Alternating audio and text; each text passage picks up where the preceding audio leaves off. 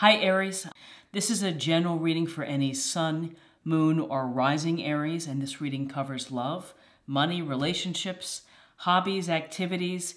The cards tell the story, so we can plan accordingly for the energies and message that come your way in November. If you find this reading helpful, then subscribe to the channel and click on the bell notification so that you don't miss any of my free daily, weekly, or monthly tarot videos. Okay, so let's get started with your reading, Aries, and your Celtic cross spread. Let's see what is going on for you in November. So we have the Ace of Wands in reverse.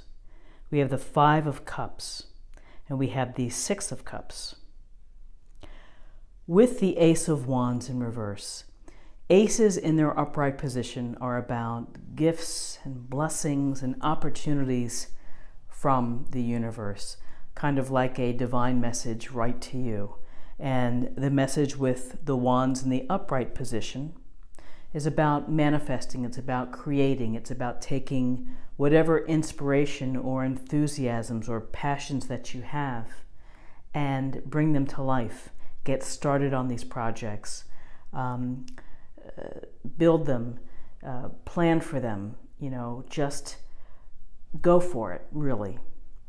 In reverse, this suggests some block, something holding you back from getting started. Maybe it's a lack of faith in your decision, or you're wavering on whether you want to do it. Often I think of the Ace of Wands in reverse as a type of writer's block, where you want to be creative and you want to do things, but for whatever reason, it's just not coming through. And maybe it's just a matter of biorhythms or the day or whatever it may be, but hang in there and trust your intuition and trust your plan, and don't let how you're feeling affect your ability to be creative and to move forward. And, as you can see in the middle card here, it's the Five of Cups, and this person is standing looking down. Often this is a card that tells us of regret.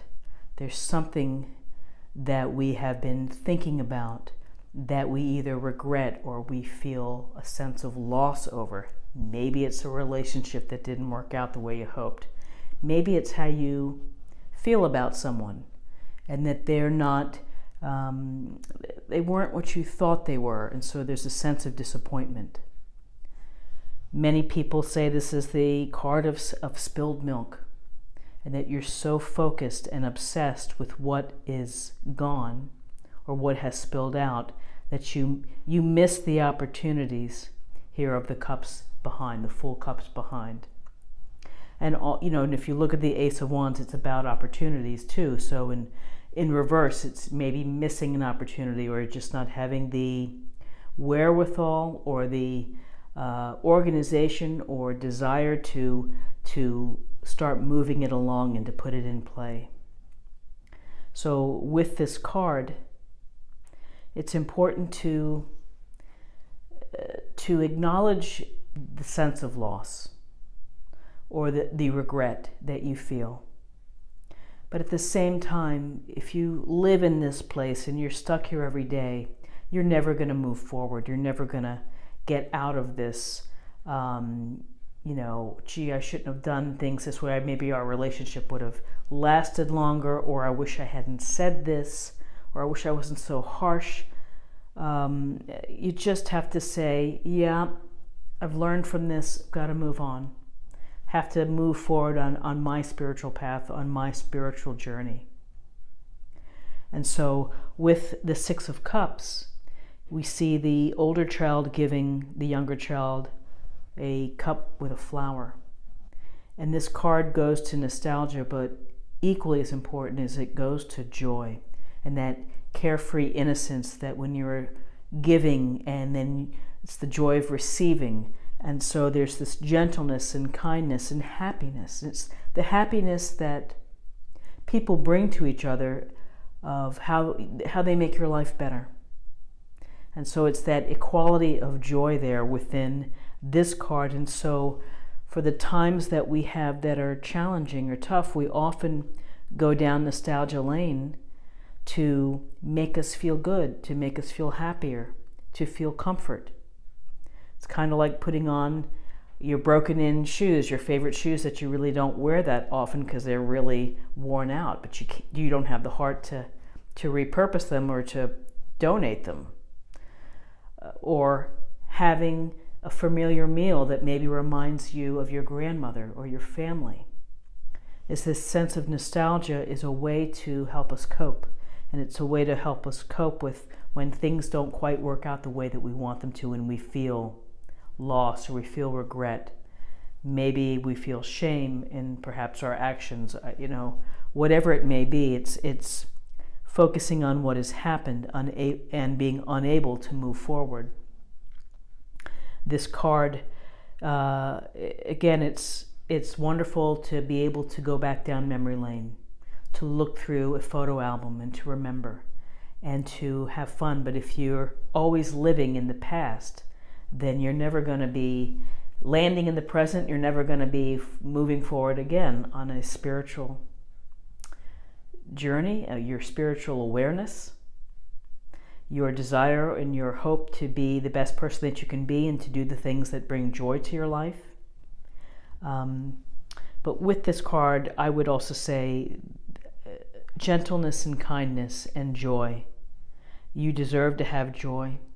You deserve to have happiness. And if you, in order to step out of this place, if you need to go down memory lane, go down memory lane. Just don't turn off the car and stay there. Make sure the car is still running. I don't know if that's a good analogy, but let's see. So it's a pretty heavy and deep reading for Saturday the 11th. Let's take a look at the numbers. We have 1 and 5 is 6, and 6 and 6 is 12, and 12 reduces to 1 plus 2 equals 3. 3 is about group activities. 3 is about creativity and communication and how you express yourself. So I hope that you have a great Saturday, and now I'm going to move these, and I'm going to get my oracle deck. So I'm going to be pulling a card from the Keepers of the Light. I like this deck. I like the simple messages. Again, I don't want to have to read a ton of stuff, and that's just me. I just like, give me the focus for the day. Okay, so let's see what we have here. Whoa. Let's turn it around. Cloak of Wisdom. You already knew the answer you seek. Trust what you know. Very true and very good advice, and particularly in times when you're feeling this block here. Put this blocking energy, or this inability to receive or to listen to your third eye.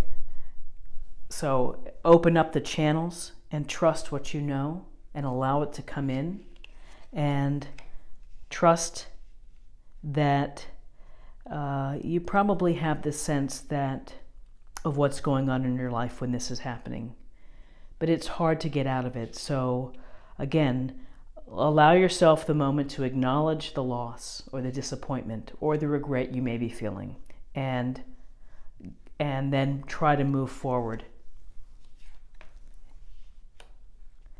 And with the Six of Cups too, you already know the answer that you seek, which is that you deserve joy and deserve love, and that you have your wisdom that is true, that is your truth. I think that's how I would say it, is that your wisdom is your truth and your beliefs and your hopes. So I hope that you found something helpful today with this reading. If you enjoyed it, please like, share, or comment. If you're new to the channel, please subscribe. It's a great way to stay connected and to show support. And I love our community, so please join it and chip in and interact. And I hope I see you tomorrow for another daily reading. And I just want to say I have a dear friend born on 11/11, which is a very lucky number. It's a number of service. And she's an amazing cup reader, coffee grounds reader, that she learned from her mother, grandmother, and her legacy of women in her family, and also follows the spirituality sense. And so, I hope one day I can persuade her into doing a reading on a video for me. I just think it would be really informative and fun to do. So I wish you the best, and I'll see you again tomorrow. Take care. Bye-bye.